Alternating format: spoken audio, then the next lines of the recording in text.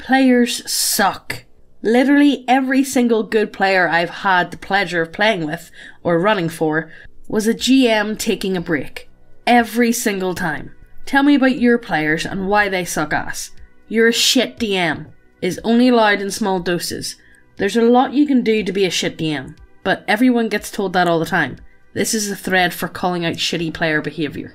Nah, I will say, this isn't like a one-off. Everyone calls out shitty player behaviour. Yeah, everyone like, calls it like... It's not that like this is a new thing. Yeah. Players are always creatively deficient. They fall into pathetically predictable camps of A player who needs to be smarter than the DM IRL and breaks character to show that they are. No, but you can do that with anyone. See people that claim to be like incredibly smart but are really fucking thick as shit. Stupid. There's nothing worse than that. Like I'll tell you, mate. I'm a fucking brainlet. Alright? So, you know, I don't know. I hate the ego. I hate the ego attached to it, you know. B. Min-maxers focused on rules, but add almost nothing to the table. Generally, not too offensive. That's fine. I've got no issue with it. I hate it when people are shouting rules in my ear constantly, but, like, it's okay. Yeah. C. Players who have to insert their characters into everything. Okay, don't call me out like that, guys, alright? I know I'm bad for it, but I try not to, okay? Example. Call for roll from characters who the role is relevant for. Brainlet player says, I want to roll too, even though there's no reason for them to. Every fucking time. These players can become homies if they understand and realise it's cool to take a back seat, to let others shine at the table, and trust that the GM and other players will be there for when it's their turn.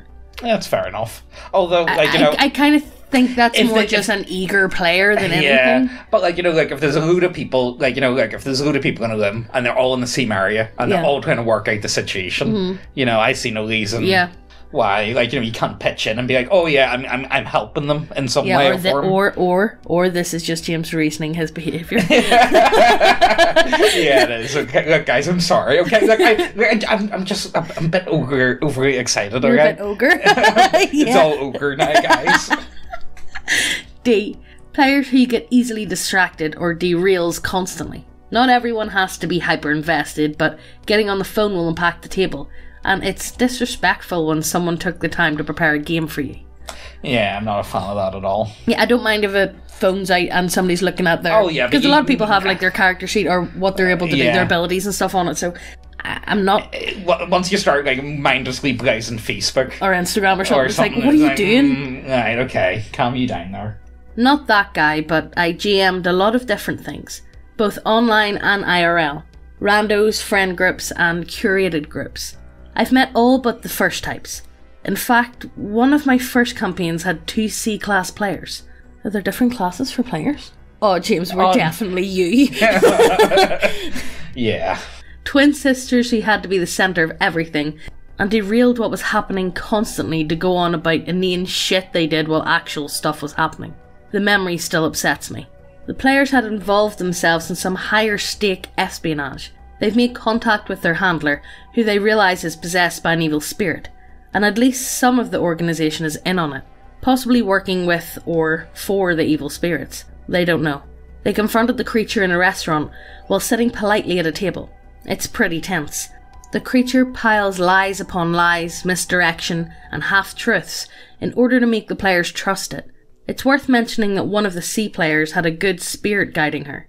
She was ideologically and metaphysically completely opposed to the evil spirit, and it was trying to corrupt her, and it seems to be working.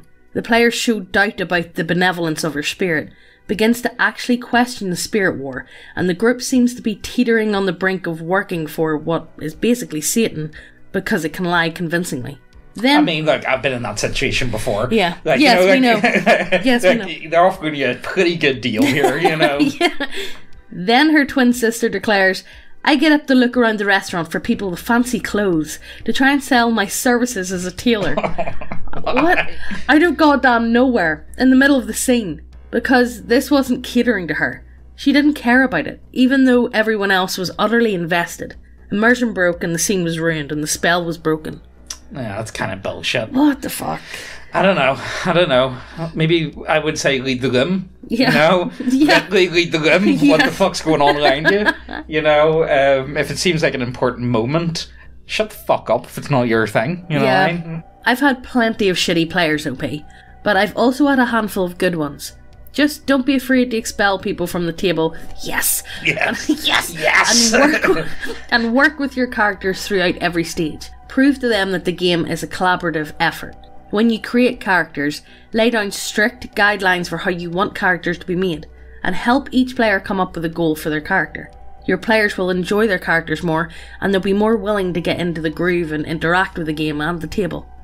You know, that's one thing I've always kind of thought about. Sometimes, when it comes to certain games, the DM might be ideal to just make a ton of like blank character sheets and then just like give them like a basic archetypes, like right, okay, I've got some ideas for how this game's going to be playing, like, you know, if it's their own campaign, they've written up the campaign, you know, these are like so much from it. These are like, you know, some of the characters I've kind of got in mind with. Of course, you guys can go off and do your own thing with them. You can characters, twist them if you want. You can do whatever you want. But this is a kind of archetype that I've got in my head that I think would play really well into this game. Yeah, and it would save a lot. Well, actually, no, because we'd be out of a job. yeah, but look, you always got to get people's like, no, I want to play a tabaxi half-elf fucking changeling vampire. Bard. Oh god. Like, there's nothing wrong with bards. Bards are actually a really fun class, but fuck me, do some of the people that play them. Oh, like, I'm not going to get into that. Punish bad roleplay and encourage good roleplay with rewards. Give out XP based on good roleplay and scenes. I've always loved that concept. Yeah. I kind of wish that was more of a thing. I'd never get XP. Yeah, you'd be fucked. Yeah. It's like, what are you going to do? Apply hammer to face? Yeah. If a player is being lazy, decrease their XP amounts accordingly. If they still can't get with the program, then start putting scenarios in the path that tests them. Make the risk of every action become gradually higher until the player realizes they're doing something wrong. At that point, they'll either adjust accordingly, or they'll keep being a dummy and get their PC killed, get their stuff taken, or even get kicked out of the game. I think they would honestly quit before any of that. Yeah, like, you know, probably. See if I was in that situation, like, you know, and I was like, wait, why the fuck are all these cunts getting XP in here and I'm not? You know, you kind of need to say, it's like, well, you're doing shit at the whole goal plan aspect, and you know, you're doing stupid shit. Yeah, well, if it's mapped out like at the beginning of the game, then people know what to expect. Like, I suppose it always comes down to, you need to get with the program on what type of game you're playing, you know? It also helps to play games beside D&D. I can't stand D&D for 1 fucking second, and think it's the most casual shit anyone has ever invented. Of course, the type of people who play D&D are going to be low-effort retards. Okay, don't call me out like that, okay? They don't know what they're doing. 5th edition caters to the lowest fucking denominator. Half the player base for D&D have brain rot and normism pumped deep into their very brain veins. Fuck, I can't speak. This is what happens when retards don't gatekeep their communities. Well, look, I'm not going to argue with them. I mean, like, you know, like, okay, like, I'm not going to argue, but I am part of that community. like, let's be serious. So, 5th edition is hyper streamlined. Yeah, it's a very easy to jump into game. I'm perfectly cool with it. I'm fine with it, especially for new players and stuff. It's good for that, and also it's fucking impossible to get a game of GURPS. All right, I'm putting it out there right now. All people do is wank over. Oh my god, GURPS is like the best game ever. It's like, look, I don't. Nobody fucking plays it. You find a fucking group, all right, and add us. Hey guys, do you like models in your tabletop role-playing games? 'Cause we do too. Do you like having big bitty waifus on your table? 'Cause we do too. We got human biddies, we got lizard biddies, we got orc biddies, oni biddies, cat bussies. We've got everything you want at neckbeardia.co.uk. Check the links down below, it helps us out a lot. Sorry for interrupting the video, let's get on with the story. The closest I've ever had, bar one guy, I haven't played with since. Kicked him out when he proved to be a problem player. Based. Was a guy in a Digimon game. Oh, okay, look, all I'm saying is, you're bragging on yourself in a Digimon game, alright? I can't defend you, guy. No, I can't defend you. Was a guy in a Digimon game I run who made the most obnoxious mechanical build possible. It was all toxic stall War, grow, like, I haven't watched Digimon since I was, like, you know, about 6 or 7. Yeah, basically, since I've been about 5, I've watched Digimon. Digimon was pretty cool, though. Digimon, digital monster, Digimon fighting champions. Yeah. Although they kind of like their evolved form was nothing on Pokemon. It kind of turned into like weird knacky shit. Like, this video's not about Digimon. Come on, let's keep going. You don't need to know what Wargrowlemon is. All you need to know is that his giant mecha dinosaur gave all of his enemies literal cancer, thanks to radiation that Godzilla, literally Mecha Godzilla. Thanks to radiation that slowly killed them by making it so that they had durations for the poison effect so long that they just keeled over after about 6 rounds of combat. Thing couldn't hit anything for any real damage since he dumped the damage stat, and now that it's evolved again, it's not a problem. Especially when the game is ending soon, but that's probably the most cancerous thing I've seen someone do in a tabletop role-playing game. The actual player himself is fine. GMs on the weekends. Seriously, why the fuck would you ever play with people who don't get on with your group? Exactly. Like, all I'm saying is, I don't think that sounds the worst, because, like, you know, think about this. Is he causing radiation damage to his allies as well? You know, is he killing the rest of the team? Is everyone going to die of cancer by the last session? Is he is he just a walking Chernobyl? Yeah, essentially. Is he like that elephant foot? Yeah. Have you seen that picture of the elephant foot? It's hyper-cursed. It's hyper-cursed. There are some players out there whose single fucking concern in life is finishing your goddamn stupid piece of shit build. Look, I'm still working on it, okay? Not the world, not the NPCs, not the politics, not all the shit I spent an entire week to prep. No, it's all about their fucking build. Out of game discussion about the game. It's just their min-maxing power game fantasy with an excluded Excel sheet Included Excel sheet calculating average damage between 3 different classes. In-game, if it doesn't let them get closer to that goal, they fucking stop paying attention. Why is that always the case? Yeah, it is. My fucking god, that annoys me so much. Yeah, you can be a power gamer and be thrice as powerful as the new guys on the table, that's fine. In real life, not everyone is equal, but Jesus fucking Christ, shut up. Nobody wants to hear you fucking player build. That's the thing. DMs that have turned into playing can see beyond XP grind and the little numbers because at some point they had to manage the world itself. For players, their world begins and ends with that character sheet. But that is just one type of behaviour that pisses me off. I think they summed that up quite nicely with the way players see it. And how the DMs do. Yeah. Because I do find myself, like, if I'm in a tight situation, and I'm like, oh, fuck, what are we going to do? I do end up sitting, like, in between turns, I'm sitting scouring my character sheet. It's like, what do I have? What do I have? Yeah, do I have any items? Do I have anything backed up? Do I have anything stuffed in my pocket that I just can't remember? You know, it's like, oh, what could I do? Oh, could this ability work? Oh, maybe if I interacted with the train at this point. I do find myself doing that quite often. Yeah. And, yeah, maybe I am a victim of that. Not a victim of Excel. Excel can suck my dick. I fucking despise Excel. Excel is possibly... He actually knows how to work Excel. Oh, no, I fucking despise Excel. I spent fucking 4 months in a course doing Excel, and I ended up quitting that course and going back. Alright, I'll tell you what I did, right? I did electronic engineering for 2 years. I was like, okay, I can do this, but I'm not very good at it, and I'm not really all that interested in it. I'm more interested in computers, if I'll be honest with you. Yeah. So I decided, right, I'll go do ICT instead. Went to do ICT, and fuck me, Excel can suck my dick. Like, if you want, I can do shit on a computer, but I'm not. Databases? No. No, the mere thought of, oh yeah, something I can do for fun, I'm going to incorporate Excel into it. Fuck me, sort your life out, would you? The other fucking cancerous type of player that pisses me off, and I've just outright kicked in the past, is the players versus GM type. Yes. Or the GM versus players as well. Yeah, like, look, it's just as bad. Vice versa. I'm like, why the fuck do players just like, I'm gonna fuck with the DM? Like, you know, that's just gonna end badly. Do it. Back when I was a fresh fucking GM and didn't know how to do this whole thing, I had the misfortune of being approached by some autist that I will refer to as Axe. Motherfucker could recite entire rule books by heart. Every FFG 40k game I could throw at him, and a fuckload of Pathfinder 1 edition builds. He could not only recite rulebooks remembering entire builds for both games, but also give you every single broken build you could imagine.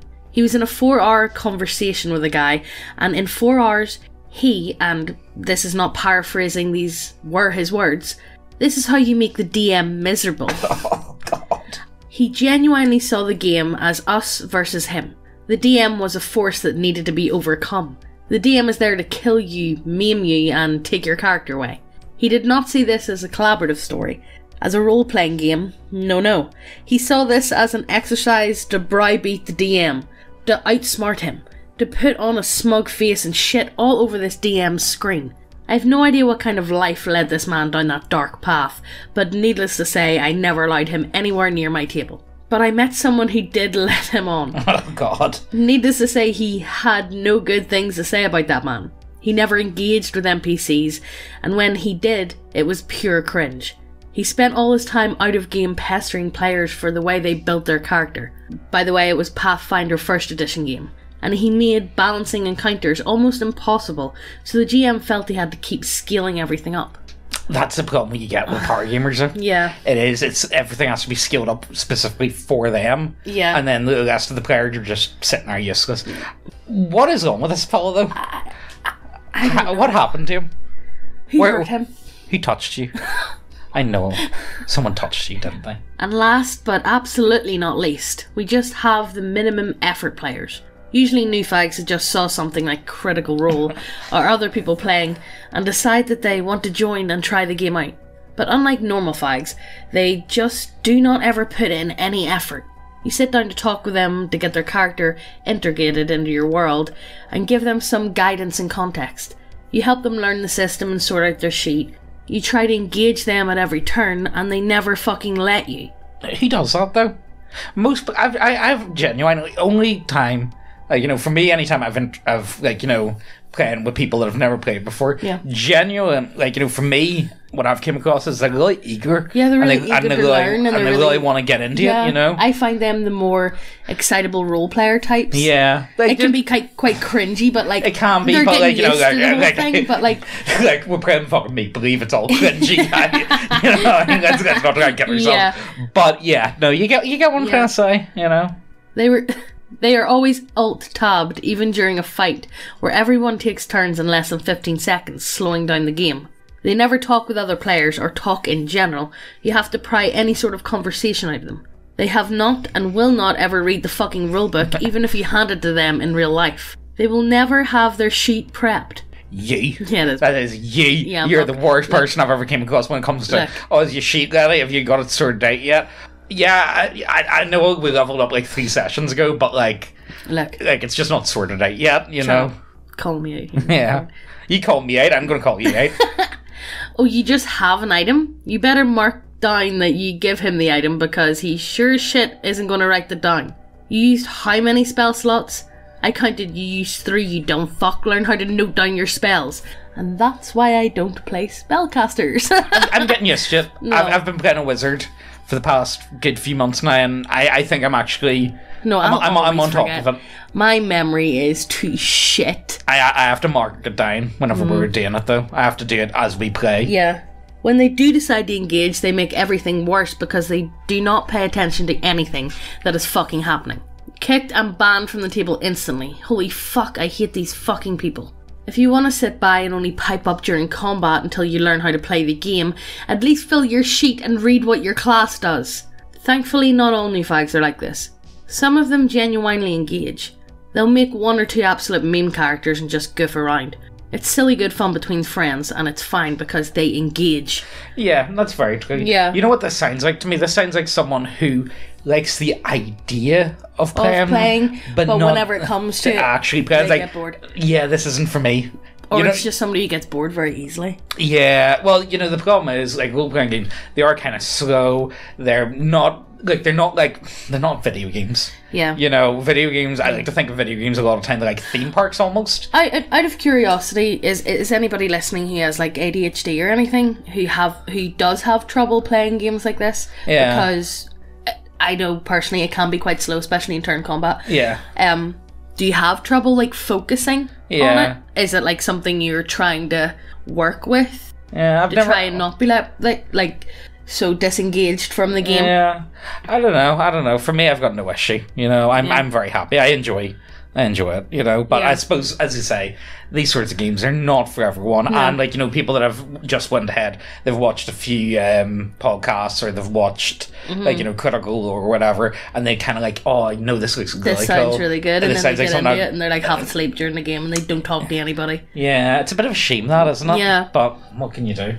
Player that only wants to play freak shit. Player that hates min-maxing so bad he min-mins every character. You know, I feel like Teal does that sometimes. I feel like Teal specifically does that. Or Teal just can't go for shit. Well, maybe he's just cursed. Player that can only pay attention during combat and said verbatim, yeah, but I don't care about this, so I'll pay attention when something comes up that I'm interested in. When I told him to shut up with his crosstalk during roleplay. Ugh. What the fuck? Player that tries to make jokes about everything and ruins any kind of serious atmosphere. Hey. You. No. I do shut the fuck up when it comes to serious stuff, alright? No, I do. Jonathan, write in the comments. No, I'm not Back me that. up. No, I'm telling you. I don't think I'm that bad. Okay. Whatever. Players that are doing something else while the game is on. With the highlight, someone literally being at his fucking work. Teal. Literally Teal. Mind you, like, you know, where he does it, you know what I mean, it's fine. Player who during charging talks about what his character will be like, and then proceeds to be nothing like that because he sucks ass at it. Like everyone has that high hopes. Yeah. What's that? It's like, the meme, like the manga, the anime, the Netflix adaptation. Yeah. It's like a version of that, but for like players. Yes. Or for like your character. The attention whore that inserts himself into every fucking scene. Don't even fucking look at me, Megan. Keep going. You. No. Edge fags. Okay. Stop, guys. This isn't fun anymore. That guy who can't fucking remember what his class can do only uses one spell and gets salty when that doesn't work. Yay! That guy who after 4 years of playing still doesn't know how to roll the hit. Hi. I don't know if that's possible. That guy that brings real life politics into the game. Oh, fuck. Those fuckers who will never even consider another system. Yeah, I feel like... I know people get comfortable. Yeah. Like, people do get comfortable and they're like, nah, I'm alright, you know, I'm happy just playing this. But I like trying new things, though. Yeah, I'm not opposed to it. The big problem I've got is I can only, like, you know, at the minute I'm playing 2 games. And realistically, I haven't, like, you know, I'm more likely only playing 1 at the minute. Because I haven't played in, like, a couple, like, about a month or so. 2 games, I think, could be people's limits. And, like, you know, I just don't have the time. Focus on them. Yeah. Because if you're playing any more than 2, I think not many people have the time. Exactly. Who the fuck's actually got the time to set aside, like, 5 to 6 hours a week, you know, for one session? For one session. Like, you know, it's 2, I think, even then. I think that's a lot. Yeah. That guy who always wants to play evil fuckers and will attempt to fuck over the party. Most players are shit because most people are shit. Yes! Finally! Speaking my language. Them, find new players and cherish all good players you have. Oh. Pretty much. Yes. I agree with that. Yes. However, I do feel like... This should be the slogan of our fucking channel. I feel like I've... but then again, we're all like that. Everyone's like that. We all... No one's fucking perfect. No one's and, like, perfect. you know, we all do have our faults. And as long as I think you recognize them, you know, oh, wait, I'm actually kind of doing this. Maybe, you know what, actually, I'll try to dial that back. Yeah. You know, like, it comes with time. Yeah. So I think that's where we're going to end it today, I think. Also, right, guys, before I forget, I should say we do have a backup channel because this channel got a guideline strike. Well, it wasn't a strike, it was a warning. I got something on it. But anyway. It's one of those ones, I don't trust YouTube. This channel got demonetized twice in the past over stupid things. They've sorted it out, of course, but I just don't trust YouTube at all. And look, no one fucking cares about this shit. Everyone's sick of YouTubers gargling about fucking YouTube at this point. But if go you subscribe to the other channel. Go down, check out the other channel. 100% if you could. Stroke there. Go and subscribe to that. Yeah, what the fuck was that? Like, if you guys could go down, check out the other channel. Check out the video that's posted there if you haven't already. It helps us out a lot. Check out my channel. Oh yeah, Megan's got a channel as well. Yes, she uploaded there an hour-long video. Yeah. It's actually pretty good. Hour-long, if you want to just sit back and listen to some spooky freaky stories. Yeah. Head on over. I like that one, the taxi driver. That was a good one. Yeah. It was posted yesterday, but yeah, check that out. Check out all the links. Like, you guys know how it is. Yeah, hit subscribe, hit the notification bell so you get notified every time we post. And yeah. See you later. See you in the next video. Bye.